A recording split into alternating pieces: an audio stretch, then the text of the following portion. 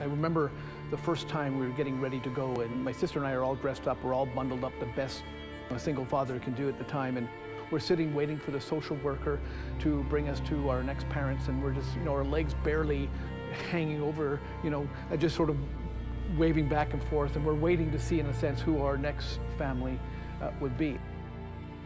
I remember one particular home running through the forest saying, doesn't anybody love me? Doesn't anybody care? And I really thought that love was only for the special people, because at that point, I didn't feel special.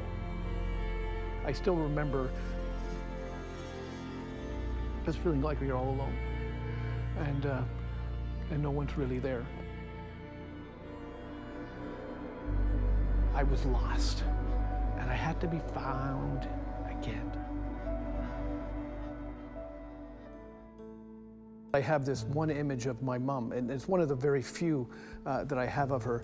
She's pulling my sister and I on a sled, and so I must be about 2.5, 3, and that's probably the only good image I have of my mom. She took off and left my dad behind. He was a simple guy, dutiful, and so when my mom left, he had 2 little kids, didn't know what to do with them. I think we were in total about 7 different foster homes. Sometimes we were in a home for a month, sometimes it was 3 months, and sometimes more. My sister and I were separated. A couple homes we were abused in different ways, and physically and emotionally. The pain was very raw. The emotions were always there. The feelings of rejection, the feelings that you didn't matter, you didn't count. I remember there was one particular Christmas.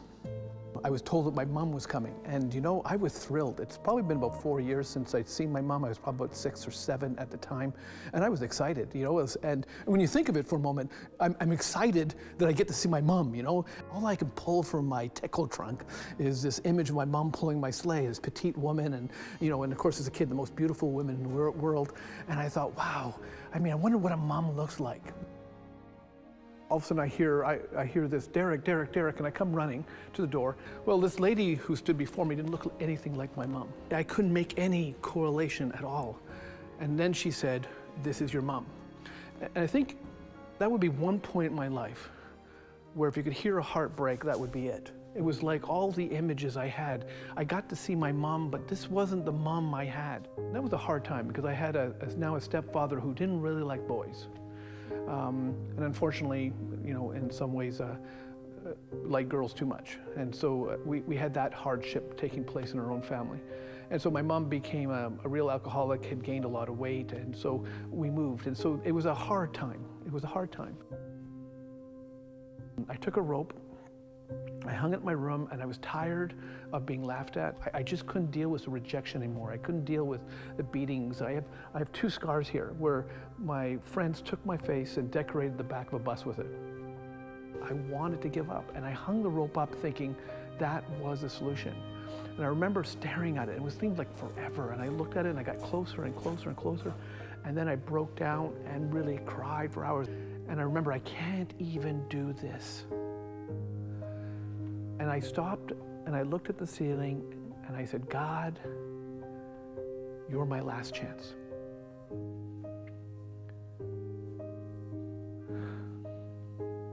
God spoke into my heart and he said, Derrick, I'm not your last chance. I'm your only chance.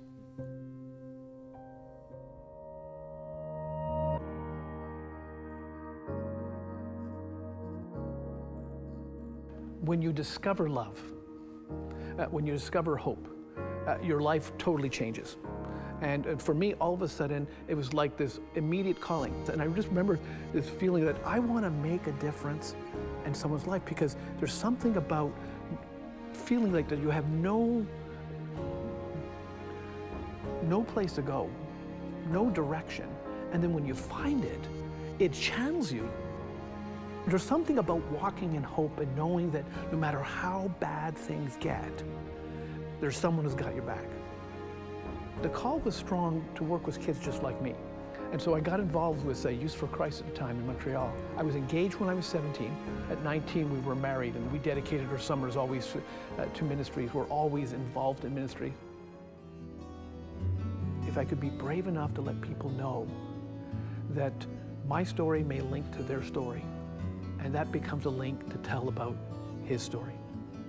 And I've realized that we all given stories and we all have tough times, but I've begun living everlasting life. I have a relationship with Jesus Christ, and sometimes it's tough, and sometimes I cannot control the relationships around me. I can really only dedicate myself, and my purpose is Christ. All you can do is really trust. And sometimes like the little kid just holding on to the Father's hand and saying, you know what, I'm just going to hold your hand. For me, discovering love again is I realize God is love. And when you know what love is, it's easy to rebuild.